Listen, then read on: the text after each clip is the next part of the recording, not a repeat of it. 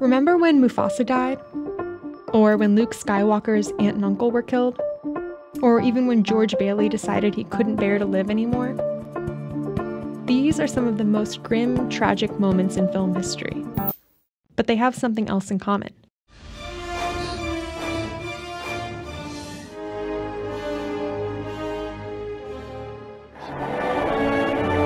Help me, Clarence! Once you start paying attention, these 4 notes are everywhere.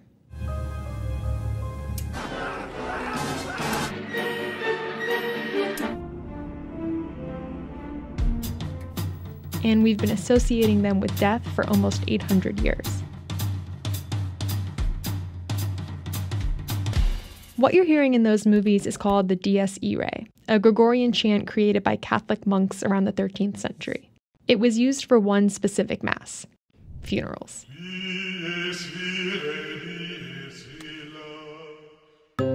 Dies Irae translates from Latin to Day of Wrath. That's the day Catholics believe God will judge the living and the dead and decide whether they go to heaven or hell for eternity. It really is this sort of fire and brimstone passage that's talking about the day of reckoning, where in essence the decision is being made whether you're going to heaven or you're going to hell. That's Alex Ludwig, a musicologist and professor from the Berklee College of Music who keeps a big list of Dies Irae references in movies. The musical material and the text combine together to create the sort of ominous sort of sense of dread. Over the next few hundred years, the church's influence spread considerably, and the Day of Wrath started popping up in works of art outside the church, like Mozart's 1791 symphony Requiem, influenced by the music of funerals. In 1830, French composer Louis Hector Berlioz took the Dies Irae's cultural capital to a new level. In his Symphonie Fantastique, he lifted the melody but left out the words.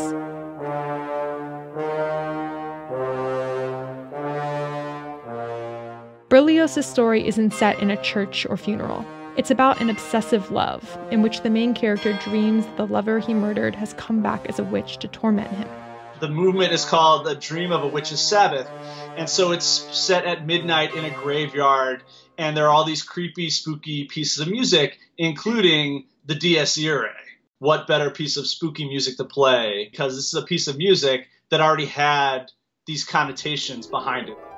Other great composers added versions of the Dies Irae to their works too, like Hungarian composer Franz Liszt's Totentanz, or Dance of the Dead, inspired by this medieval painting depicting suffering and death.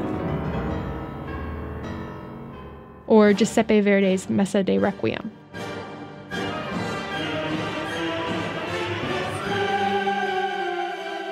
And then we have the early silent films where this Dies Irae is then extracted even further and used as a sort of sample or sort of reference to dark, ominous actions taking place on screen. Silent films were often accompanied by full orchestras, playing songs that helped propel the soundless stories along.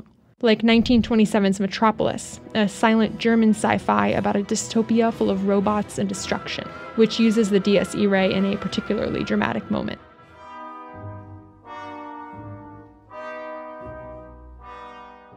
As films started incorporating sound, the Dies Irae kept being used as a shorthand for something grim, like in It's a Wonderful Life and Star Wars: A New Hope. But perhaps its most iconic use is in The Shining. Everyone knows The Shining is a horror film. It's like, that's the perfect signifier for the Dies Irae. The Dies Irae has come a long way from 13th century funerals to scary movies. That's because there's something about those 4 notes that make us feel uncomfortable. Let's talk about the music.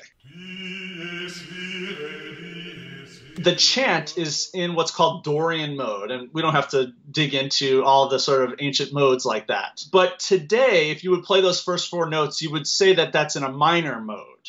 Minor music has always had this connotation of sadness, of darkness. If you look at the actual notes, you'll see that F and E are half steps apart, right next to each other. Our ears are trained not to like those sounds together. Plus, the notes descend, getting deeper as the phrase progresses. Musical lines that descend are sad, whereas music that ascends, that rises, is much happier. Combine these 3 things together and you've got an inherently spooky song, even without all the fire and brimstone. If you talk to a music professor like Alex, they'll tell you the Dies Irae is everywhere. And it is, but maybe not in places untrained ears will catch. The phrase has become so culturally ingrained that even a modified version, like the theme to The Exorcist, or a shortened version, like In the Nightmare Before Christmas, can suggest the same scary feeling. It's just that it fascinates me that this piece of music still gets used. I'm still hearing them. I'm still adding films to my list.